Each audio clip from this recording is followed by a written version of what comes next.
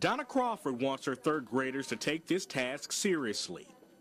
You know how we use Alabama football and Alabama football players all the time to remind us to always do our best. It's a big deal here in Tuscaloosa, Alabama, isn't it? Dear A.J. McCarron, you did a good job last night because you threw the ball well. This week they're writing friendly letters to the Alabama football team. Some also offer friendly advice to their favorite players. You are a reason we won. Your fan, Nicholas. P.S. Don't run the ball up the middle. They're learning to put their thoughts on paper and celebrate Alabama's 14th national championship. So we just decided we'd take our game-itis and turn it into an educational opportunity. From learning the structure of a letter, the address, greeting, body, and closing, as well as expressing their appreciation for their football heroes. But Eddie Lacy, you did good.